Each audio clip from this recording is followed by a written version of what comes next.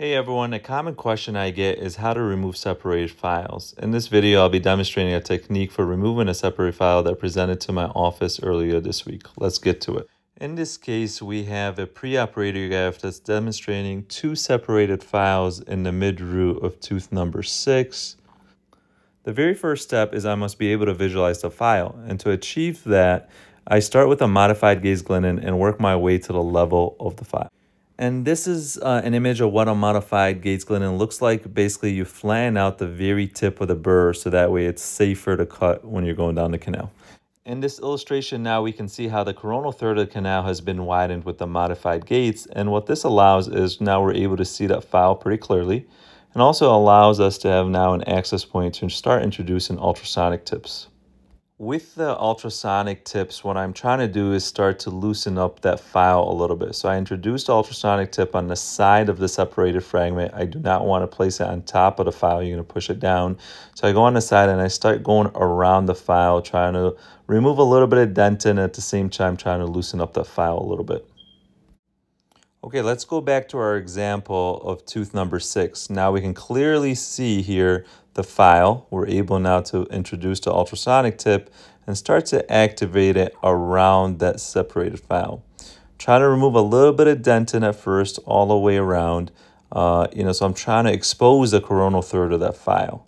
So just activate, going counterclockwise around. And this is an illustration of what it would look like.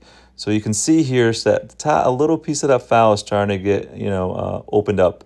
So back to our example, I'm putting in my ultrasonic tips, taking my time, going counterclockwise, trying to remove a little bit of dentin, and then at the same time trying to loosen up that file. One thing worth mentioning is whenever we're using the ultrasonics, we are generating a lot of heat. So you want to make sure you're stopping every once in a while, allowing that instrument and the tooth to cool down.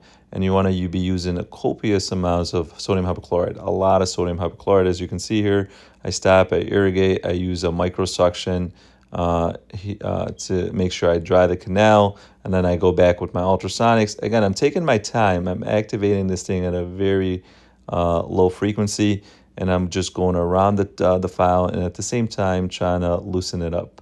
It takes a lot of patience when working on these. You want to make sure you're not rushing this, because you can either perforate out the tooth or you can break those ultrasonic tips.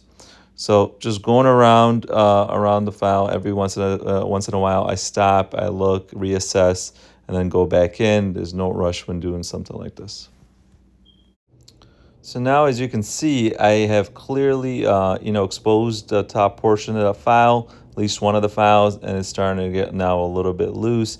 And I'm taking my time, just going around the file. I do not activate the ultrasonic on top of the file. You want to make sure you're going around, just trying, small motion, stopping, irrigating in between, and eventually that file will give and come out. So here it is. You can see it. It flew off to the dental dam.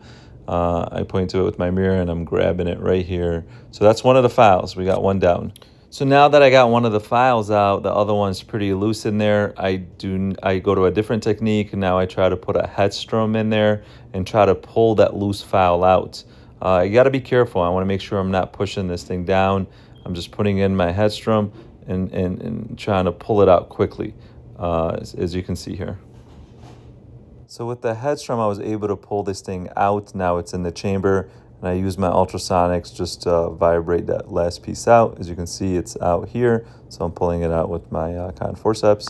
And this is a radiograph demonstrating that everything has been removed. And we were able to retrieve both files. And now we can go back and get our working length. So here's my 10K, making sure I'm achieving patency. And I'm getting all the way down. I do a lot of irrigation. You want to make sure you're doing that chemical cleaning of inside the canal. Once we're done irrigating, now we can start introducing our rotary files, and we can clean and shape all the way down to the end of the canal. And this is what our final product looks like. So we're able to clean and shape all the way to the apical terminus and hopefully achieve a successful result. So to wrap things up, you want to make sure first you're able to clearly visualize the file before you're going after it. It's going to make life easier. You're going to prevent any harm.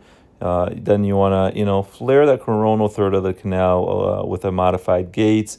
And after that, you can start introducing the ultrasonics and being really patient going around trying to retrieve it.